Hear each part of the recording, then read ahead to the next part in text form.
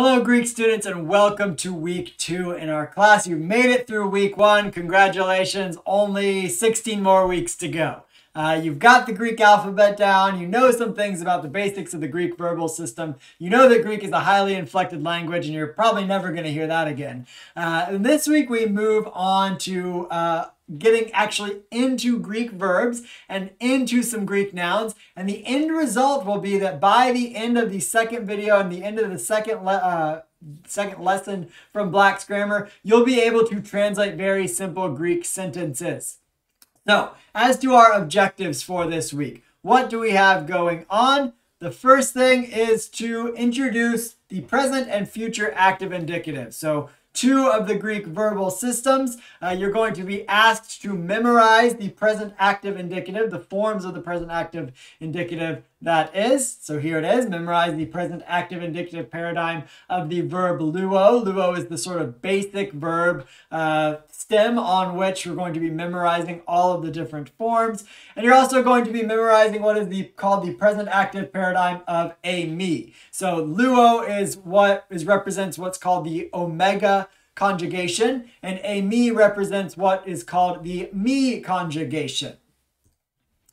We are also going to introduce Greek nouns and the second declension. This is particularly in chapter 4 of Black's Grammar, and you are going to be asked to memorize the second declension paradigms or forms of anthropos, which means human, and doron, which means gift. So what I really want you to be able to focus in on and take note of here and now is those things that you're going to be asked to memorize, because those are the things, should you memorize them, they're going to set you up really well for success, not only on the quizzes and the homework assignments and everything else in this class or for this week, but also the class moving forward.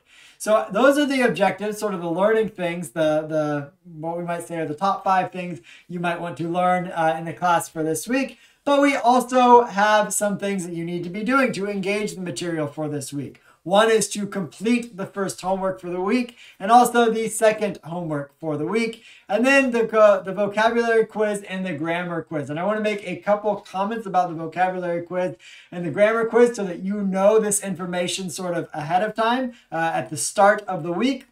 The vocabulary quiz is going to be 20 questions. It's going to give you the Greek word and ask you to supply the English word. When it comes to verbs, you want to supply the verb in its present form, present tense form.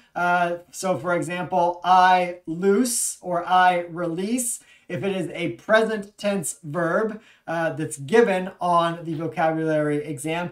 But if it is a future tense verb, you will want to provide I will loose, that you would give the respective present tense or future tense when you supply the English. And so for these vocabulary quizzes, I will only ask you to go one way, that is from Greek to English. I will never ask you to provide the Greek word for an English word. That's a little bit harder of a task. If we were doing a year-long Greek class, I might ask you to do that. But for the sake of making things manageable for you and not trying to crowd your brains too much, we'll only go from Greek to English.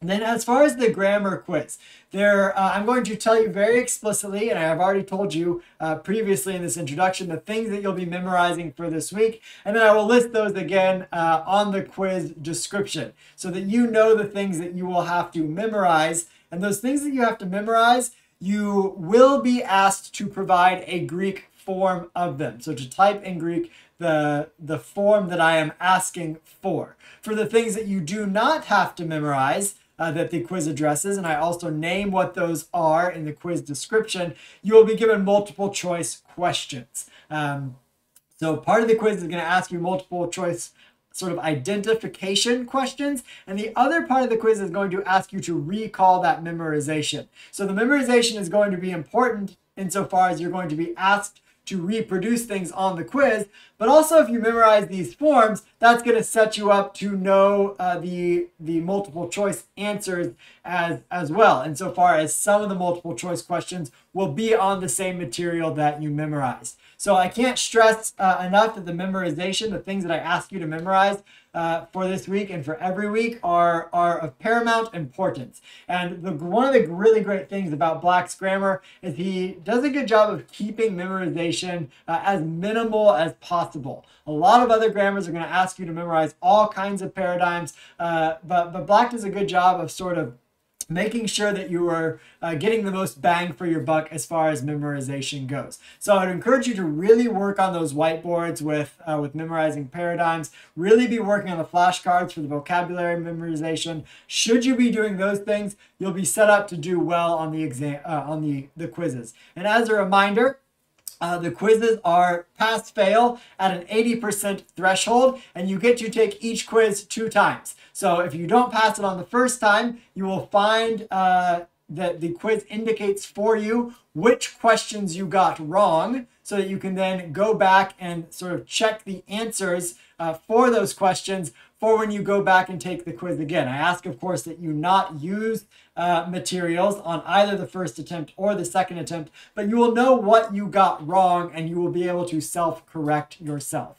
And one final reminder, if there are any issues with the automatic grading of these quizzes, you should contact me. I am not at all going to be offended if something goes wrong in the automatic grading and you are knocked down and you want the points that you rightfully earned. So by all means, if you feel like there's some issue with the automatic grading, send me an email about it and I'll get it fixed for you.